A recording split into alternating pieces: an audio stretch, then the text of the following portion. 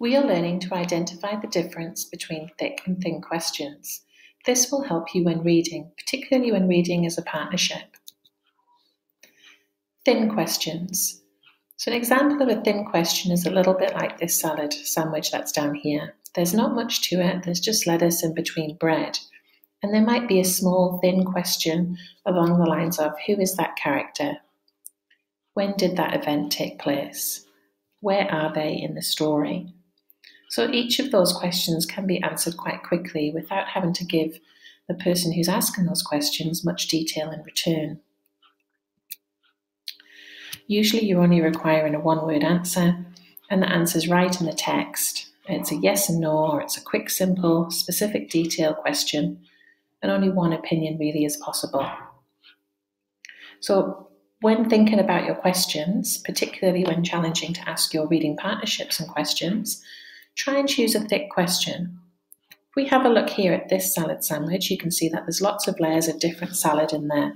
It's a lot denser than the thin salad sandwich question. Thick questions make us really think and search for the answers about what we have read, what we have understood, and how we can give the best detailed answer. We might want to ask a question, what do you think happened to that particular character? What if Charlie Bucket didn't inherit the Charlie in the Chocolate Factory from Willy Wonka?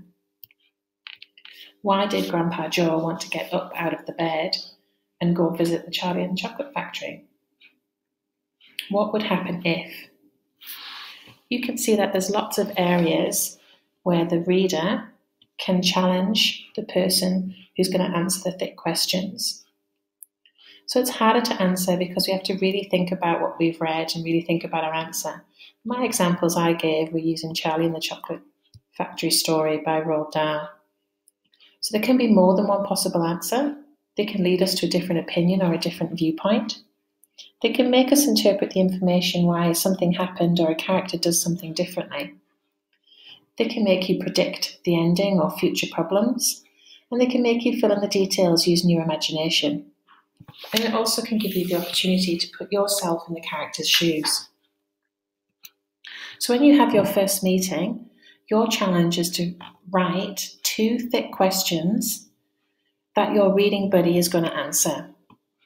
So before you come up and visit your teacher at the end of the week and showcase your reading partnership booklet, make sure that you've both got 2 thick questions that you can ask each other, and you can demonstrate you understand the difference between a thin question and a thick question.